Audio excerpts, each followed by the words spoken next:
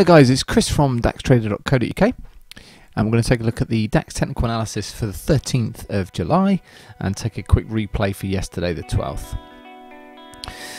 Alright then, so got a chart open in front of me, but I'm going to come back to that one. I'm actually going to go and take a look at the replay first of all.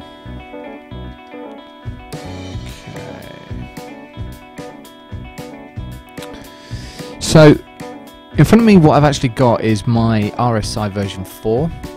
It's the new upgraded version of the Dax Trader system that's been out for since I think it was May, version 3. So I've got an upgrade ready for that, coming out fairly soon. So this is going to be road testing that. Settings that I'm going to be using, I've got a bullish template, which is a 90 and 40 RSI with 8 periods. I'm using a trend filter of 500.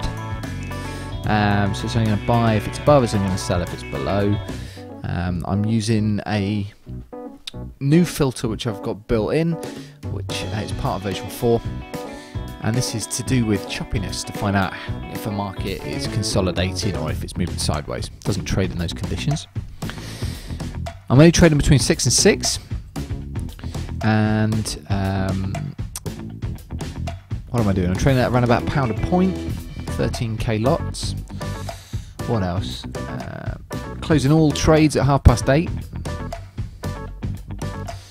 And what else have we got here? I'm making sure that the trades open immediately when a signal comes, rather than opening up a pending order, which is a really useful feature in version 4. So you can have a pending order or a limit order that will go, open up on a retracement, for example, or a pullback.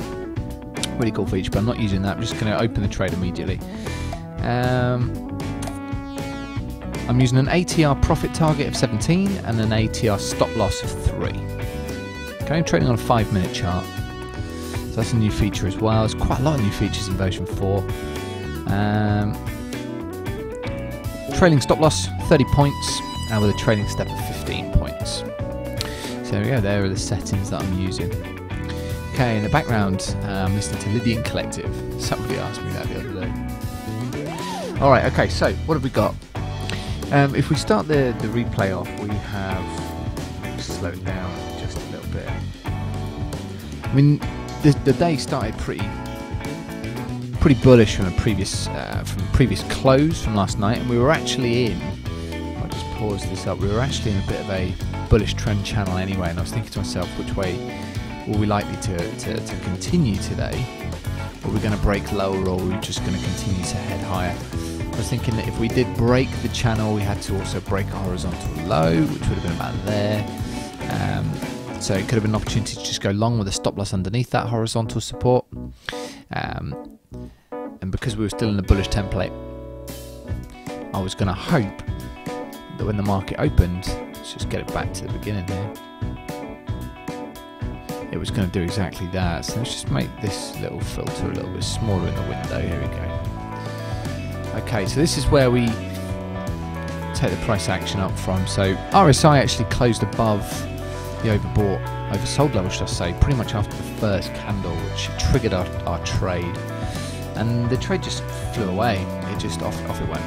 And I've got a trailing stop loss that's trailed this a few times already. So it got off to a really quick, aggressive, bullish start this morning, which was great. Had a little turnaround here, bit of a retracement and a pullback. Oh god, got extremely close to the trailing stop, but it just continued to go ahead and actually it hit the profit target. So it was quite a nice trade. Don't know how many points that is off the top of my head. I'm sure we can find out. So 98.07 and came out at 159, so 99.53, so it was just under 150 points, 146, something like that. Really, really nice trade. Off to a good start. From there, we pretty much got fairly cooked. We got to around about the 10,000 level, struggled to make any real significant progress beyond it. Had a couple of attempts at it.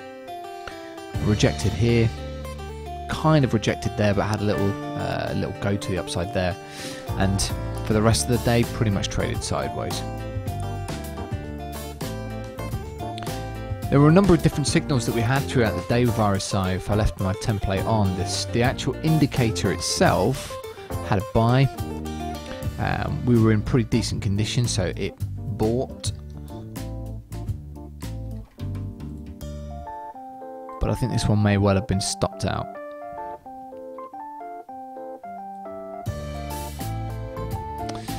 This one bought, and I think it's the same fate. We got stopped out, and then from after that we were actually in this kind of choppy area. So this next one wasn't triggered, and the previous one is still open. Still continues to move sideways, slightly bearish bias if you like. Another option would have been to trade there, but in actual fact I think I might have only this open to trade at one lot open at a maximum per at a time. So because there was still a previous trade open, trade number 3 I think, it wouldn't have opened any other trades, and this one may well have been triggered if it was just outside inside this kind of acceptable region. For the rest of the day it didn't do anything. I closed it off at, I think it was 6 o'clock, and already had this trade open still, so none of these were triggered. And so whilst the indicator was suggesting to go long, I'd already had a trade open and the conditions weren't right. Trade was closed out. Was the trade closed out? Let me just see.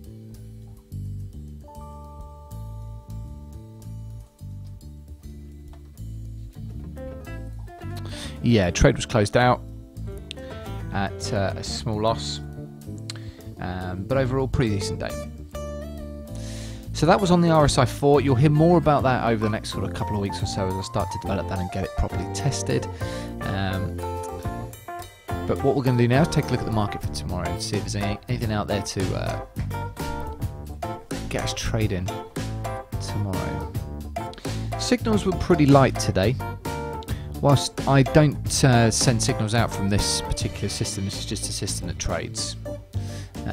But my signals themselves didn't really give me anything to really go on today, and then I switched it off in the afternoon. I'd missed the move in the morning, there wasn't really anything else going on. Some days you get a lot of signals, and other days you get nothing at all. Today was one of those days. Okay, so let's go and have a look at the other system.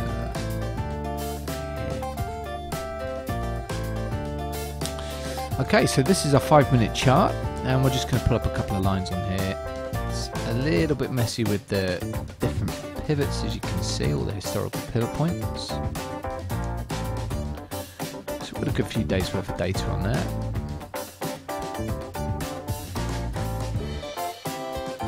And it's a little bit laggy because this one's running on a remote server.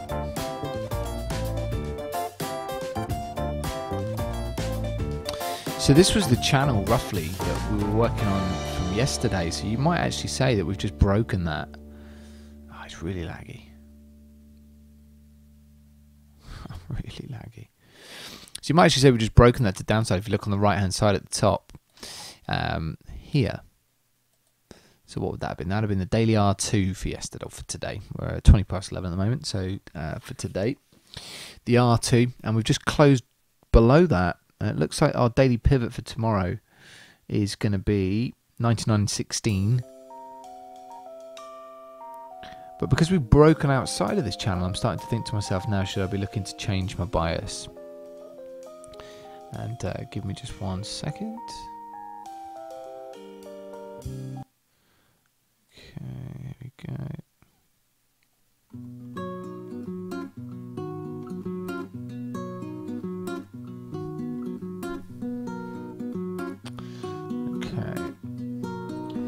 Notice here that whilst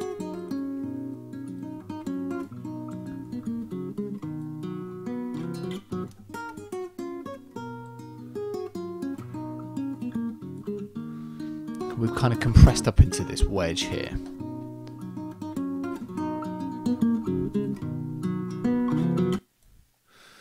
And so there's a couple of different things that we can be looking at to trade here today. First of all, a breakthrough or significant breakdown below this little bottom line of this wedge could be pretty interesting, especially if we then go off and take the daily pivot out as well.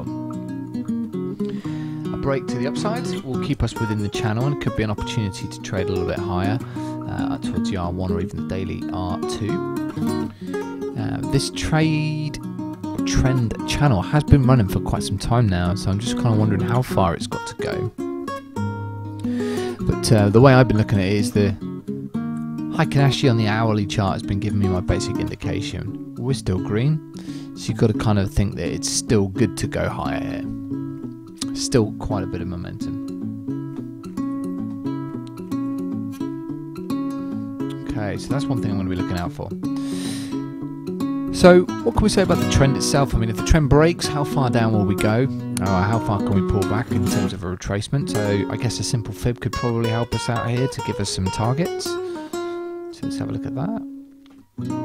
Again, we'll just wait for this to catch up. There we go. So somewhere within this kind of range you would have thought. And it's probably easier to see that on 30-minute charts. Let's just go and zoom into that to maybe take a bit of pressure off of this chart. It's already getting a little bit messy.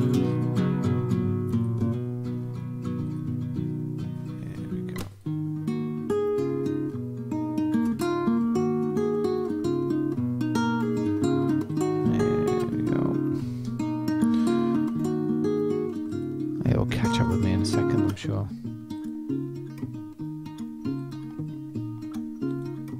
Wow, there we go. Starting to wake up a bit. That's just because it's getting late for it.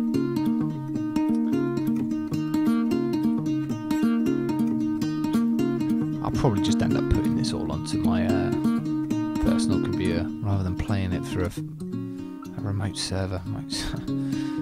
Increase the speed. Alright, here we go.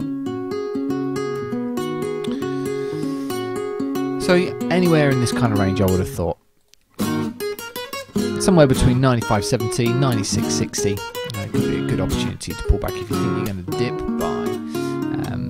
But at the moment we're still a little bit of room left to go. We're still in that period of claiming back some of the losses post-Brexit, and you know, there was quite a big gap that was created from that slump, and you'd have thought that at least you can probably head up towards the 10.130 or 10.55 at least, somewhere around this kind of zone as a move to the upside.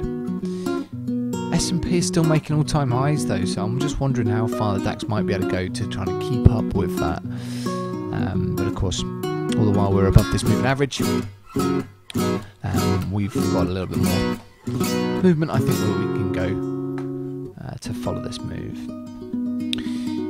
The daily 200 EMA is going to be a keen point for people, and I think it's going to create a bit of a reaction. We've had a couple of opportunities, or a couple of moments where we broke above it and were rejected fairly heavily, so I wouldn't be surprised to see another one of that.